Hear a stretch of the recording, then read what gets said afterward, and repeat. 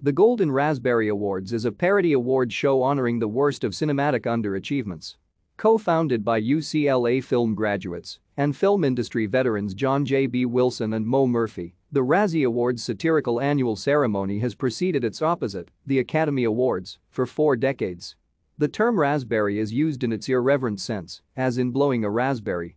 The statuette itself is a golf ball-sized raspberry atop a mangled Super 8mm film reel spray-painted gold with an estimated street value of $4.97.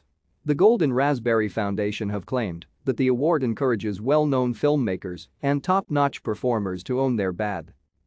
The first Golden Raspberry Awards ceremony was held on March 31, 1981, in John J.B. Wilson's living room alcove in Hollywood to honor the perceived worst films of the 1980 film season.